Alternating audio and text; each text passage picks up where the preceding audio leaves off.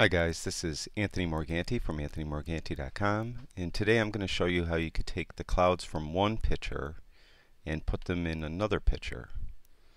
It's pretty easy. What we'll do first is we'll work on the picture that doesn't have the clouds, and we're going to copy our background by hitting Command J. If you have a PC, you'd hit Control J.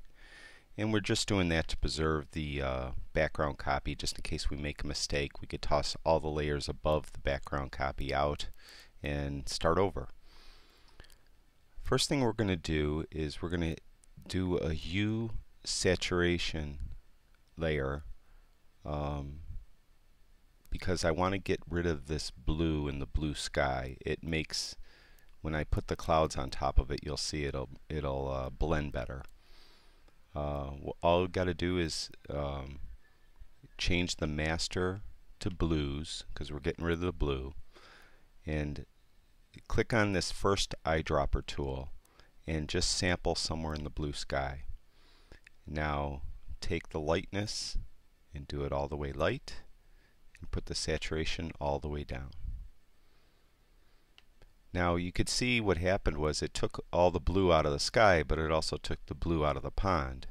But it comes with a layer mask, so to get the blue in the pond back, all we have to do is paint on the mask. So make sure you click on the mask in black.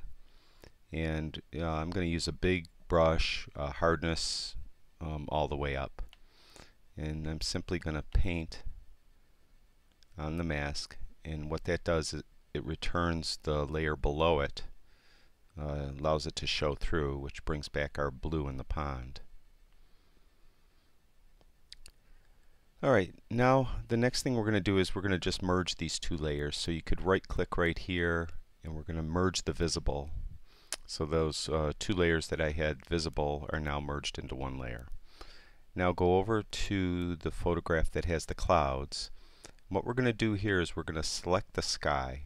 So we take our selection tool and we just do a selection of the sky. That's the quick selection tool.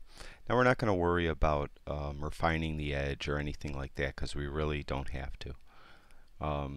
Then we click the move tool, and we're just going to take that selection and bring it up to the tab of the picture we want to put it in, and then pull it down and drop it right on the picture. Now we could straighten it out. I'm going to move it up a little so it's about there. Now what I want to do is move the hue, or I should say what was the background layer, above the clouds. And all you got to do is change the blending mode to darken. And there it is. The clouds are now in the new picture. And that's it. If you have any questions, stop by anthonymorganti.com and drop me a line. I'll be glad to answer any questions you might have. Thanks.